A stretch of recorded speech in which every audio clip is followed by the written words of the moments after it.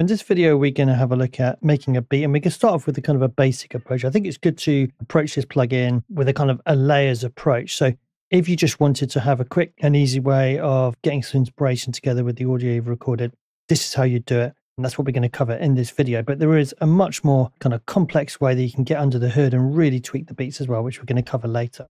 Okay, so we've still got that same audio I recorded before, the enthusiastic Fika audio. And what we can do on this main page here is create beats in a very intuitive way from these sounds that we've captured.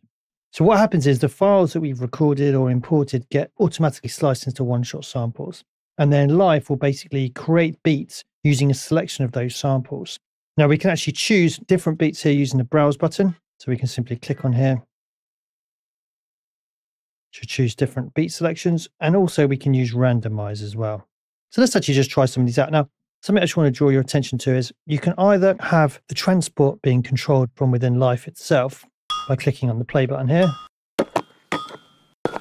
and this big play button here, or you can sync it to the DAW's transport. So when you press spacebar in this case in Logic, it will play, and also it'll now be synced to the project tempo. Now, this is much easier for the demonstration because I know that if I don't have it set up that way, I will keep on pressing Logic spacebar through force of habit and nothing will play within Live. So I'm going to leave that set up. Okay, so let's just browse some of these beats and see what it comes up with.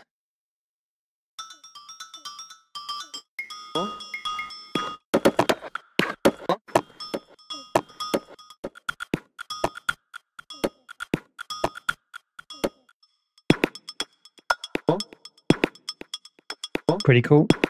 We can randomize from within here as well.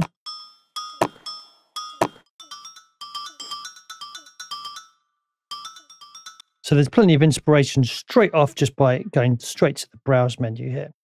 Okay, so at the top of this window here, we have the ability to kind of access our source file, and we can play it from here as well. So pressing on this little play button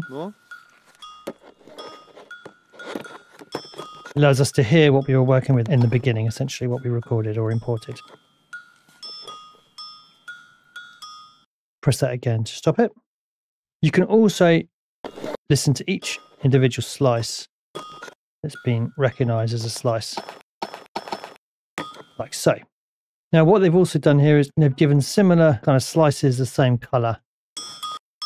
So you can hear all those blue ones sound kind of similar.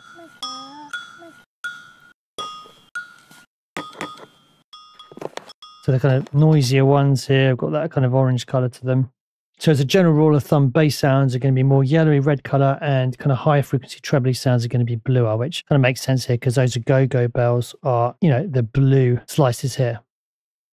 Now we also have the ability to denoise here as well. So we can kind of clean things up a little bit. I think for this, I want to have the noise in there because that's kind of part of the sound.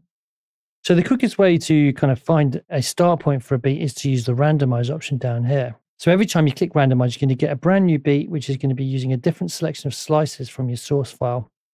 As you can see here, it's changing up the slice configuration. Let's play some of these.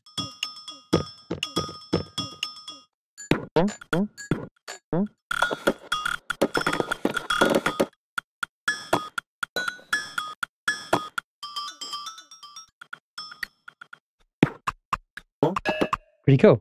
Now, if you go too far and you realize that you actually liked a previous one, you can use this undo button to go back as well. And remember, you can also browse beats using that browse button as well, as we looked at earlier. Now, as you see, when we randomize, the configuration updates here so we can see the slices that are being used. And also our central beat circle in the middle will update as well. And the colors will change to match the new beat. Now, we can actually control which slices are going to be used in each one of our beats. And we do that using the favorite and the skip option. So let's say we didn't want this guy in here. So we click on the little cross to skip it. Instead, we wanted this one. So we want this one too. Let's skip this one. Try this one instead. Try this one.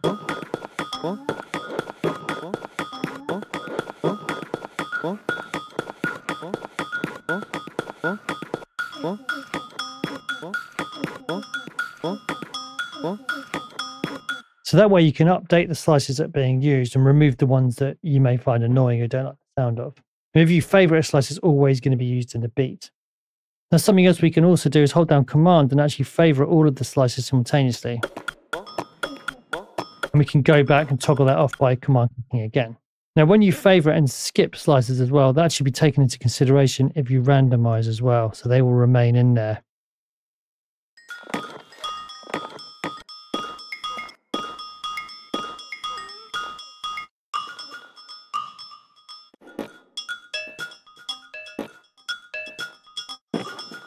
So you can see the randomized beats are changing, but the favorited slices are remaining.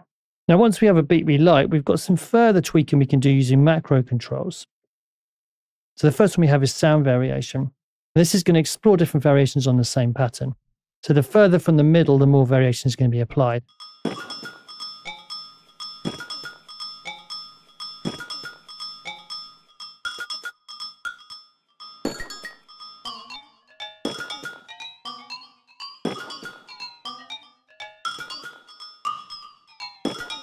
Pretty wonky.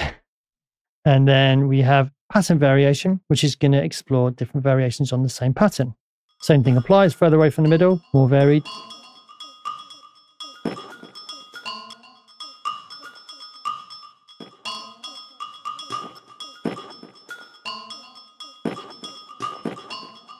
Okay, and then we have three further macro controls down here. Density is going to be controlling how dense or sparse the pattern is.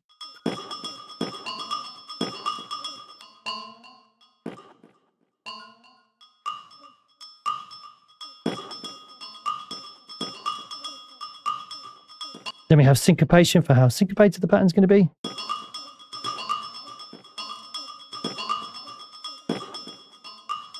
So straighter.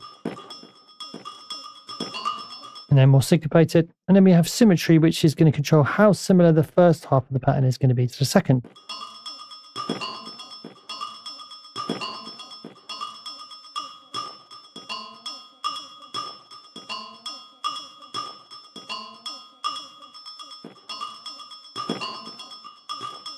So it's worth experimenting with that to try out different variations.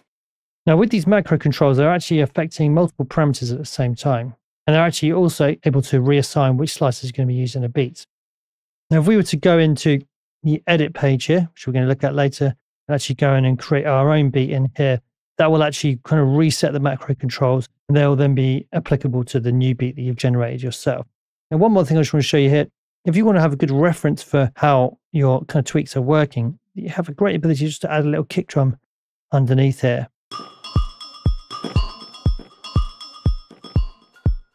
So you can have a kind of reference for how it sounds against a solid kind of kick drum pulse.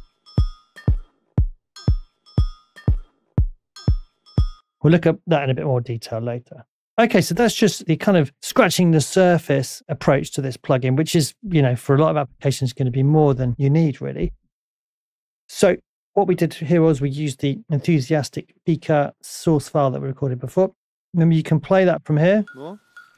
You can click on individual slices to play them. You can favorite slices that will always be retained within the beat, or you could skip them to make sure they're not going to be in the beat if they're the ones you don't like. You can also randomize here to find yourself a beat that you like. You can browse to get beat patterns this way as well.